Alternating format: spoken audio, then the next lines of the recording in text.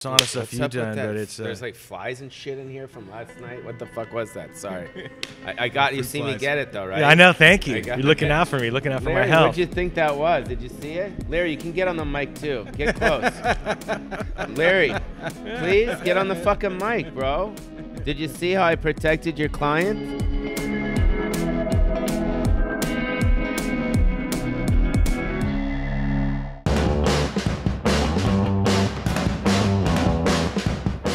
So get close, bro. What are you doing? All right. You're so leery. What the fuck, bro? Relax. I haven't seen you since the sauna, right? I know, the sauna. First of all, thanks for being on the show, for sure. Yeah. So, when we first started talking about you going on the podcast, it was just you. That's right. And then you started throwing, like, you got Larry here, you got... Like, are you scared like I'm gonna... like, speak up, dude. You don't trust me, bro. What the fuck? I don't know what to do. You need your posse. Yeah. I like having Noodles with me. Noodles is my bud. That's right. Yeah. I'm his foil. This is foil, right? We do a lot of interviews together, and I like having him to riff off of and stuff. This isn't an interview. This is just me touching your penis for an hour. No, I'm just kidding. So before we get started into your guys' past and everything that's been going on for the last 20-something years, we've been bumping into each other recently at the Jews call it the Schwitz. Schwitz, right? So explain what that is. For real, tell people what it is and why you like to go there. Technically, it's a Russian banya, right? Which is a different kind of sauna or whatever. We started touring, well, it's been forever now, so many years ago, and people would always say, well, why don't you just go in the sauna in the hotel? That's how I first started going, because I never even thought of it before. And I started kind of getting into it, like, oh yeah, this is really nice. Want the people that are listening, we want them to experience it as well, because I want you to tell them how important it is. I mean, you look awesome. I mean, thanks, yeah. And that he good looks for this. a little thrash. I'm a little hungover today, and I don't do the schwitz often enough. You don't do the schwitz, no. Yeah. But me and Dexter, we look good, bro. We're almost 60. Dude, I know when people say, "Oh, go to the Russian bathhouse," it has a weird connotation, right? It's like people think it's a gay thing. Not that there's anything wrong with that, but it's not like that at all. No, but depending on the place you go. You tell your friends and you say, "Hey, they're like, let's hang out," and you're like, "I can't. I'm going to the Russian bathhouse." Right. And they look at you like you're fucking crazy. What's going on? Yeah. Like you're getting jerked off or something, but it's not like that. It's not. Well, because I see you there, you're like, we look at each other and we're like, dude, this is awesome. We're like, there's this who bond, else does this? Yeah. I should know. I should know it would be Pauly Shore showing up, right? Yeah. Of course. It's great. So yeah, anyone out there listening, if you're into health and you're into taking care of yourself, the generic version is a sauna or a steam room. I remember when I first asked you to do Pauly Shore Is Dead. Asked me in the movie, and I was so stoked. And a lot of my friends are big fans of you, and I'm like, this is going to be great. And I shot this scene, and I'm not an actor. I didn't do a fantastic job, but I thought, well, he's getting a lot of non-actors, musicians, and stuff in it. And so the next time I saw you, I'm like, oh, how'd it turn out? You're like, dude, it's great, man. It's fucking so great. You're in like the extras. Like, I didn't make it in the movie. Some people got cut out of the extras though, so that was cool. So really, I did good, I guess. Really? Right? That had nothing to do with your performance. That had to do with pacing. Glad we finally straightened this all out after all this last 10 years. I've been bummed, thinking you didn't like what I did. Yeah, no. It was fucking awesome. I think my favorite part about that is while you're going to the extra. To explain the scene that you do with Dexter, you're in bed with, I think, both the Hilton sisters, right? And you're trying to explain to them who Dexter is, and they have no clue. Oh, right. Oh, yeah, and Dexter from the Offspring. Who's that? He's the from the Offspring? Yeah, he's the same. You like the Offspring? They're from Orange County? No. I don't. You're not familiar? Oh, no. No. Okay. Yeah, it's hilarious. No wonder. That's why I'm in the extras. Yeah. Right, exactly. Okay. Let's check it out. Okay, we're going to check it out. You guys enjoy. This is Dexter from the Offspring scene from the gas station. Hello? What? I'm just waiting for the credit card to clear in there. So tell me, what year is this? No, wait, let me guess. A 73. It's a 69. Oh, right. But, okay, well, what do you got under the hood? I bet you got a 283, right? It's a 383. Man, look, if you're gonna drive a car like this, you gotta be willing to answer questions from anyone who might ask about it, okay? It's all original, jackass. Now get my card and get out of here and stop hovering over me. Me and my friend want to leave. So he's shooting something next month? Yeah. Is there a partner for me? Well, Mr. Shore, looks like your card's been declined. You're kidding. Do I look like I'm kidding? Nope. Who's a jackass now, jackass? You?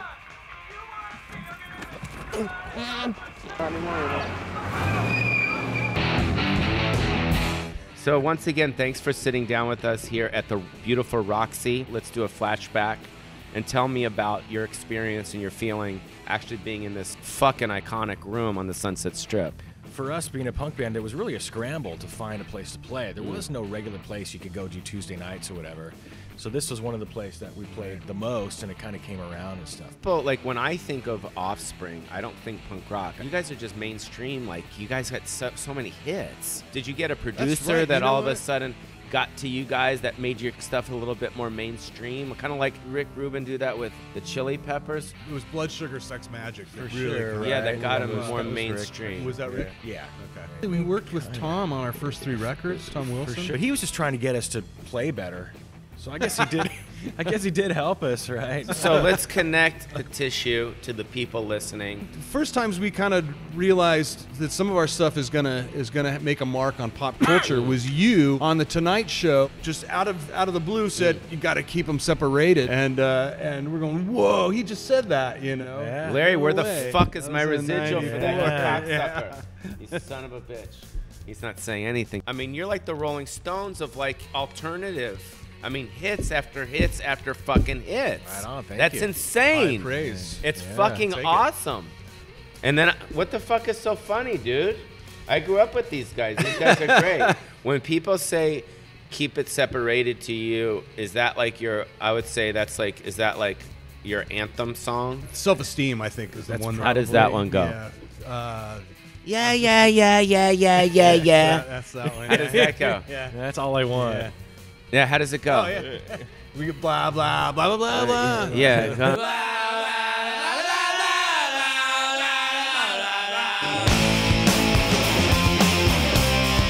How does it go? How does it go, please? I'm just a sucker with no self-esteem. Keep, right? read it. What the fuck, dude? Don't stop. Just a sucker with no self-esteem. Oh, If you're a comedian, would you tell a joke right now? Yeah, I'll fucking tell a some of your- joke. What's your I don't biggest, care. What's one of your biggest hits? I'll only do a joke if you guys sing some shit. Yeah, what is your biggest joke? Nah. How does it go? Sing it. I just want to jerk off and listen to him sing under the table. God, he's doing it. He's doing it. Sorry. we're going Have to you the seen second show. Travolta at the spa? Have what? Have you seen John Travolta at the Schwitz? Oh no, Yeah. he goes there. Yep. Wow. He goes there. People might not know this. You fly planes. Yeah. That's fucking sick. Yeah, it's alright. So that's your hobby. It is. Yeah, it's like my golf.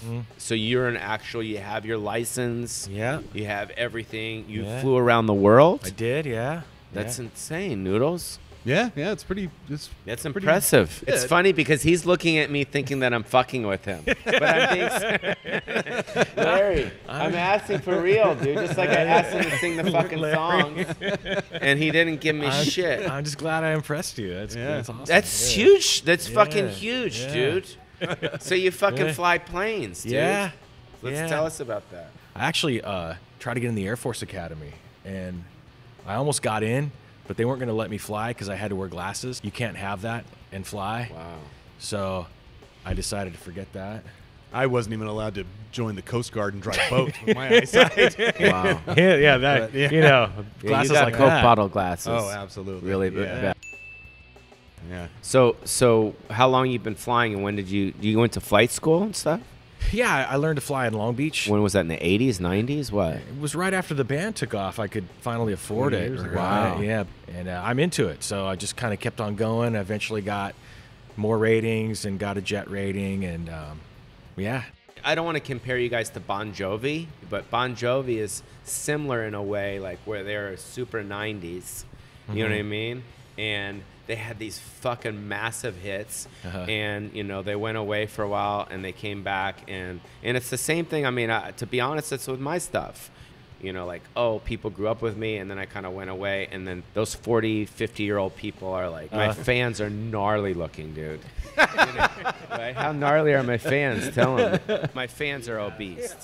You know what I mean? Ed O'Neill was on Married with Children for so many years, and then he switched over to Modern Family. So you guys are like in the Modern Family part of your career. That's right. Is that correct? I'll take it. I'll take it. Yeah. Well, thank you guys for sitting in with me, Dexter. I'll see you at the Schwitz. All right. Well, that's it, you guys.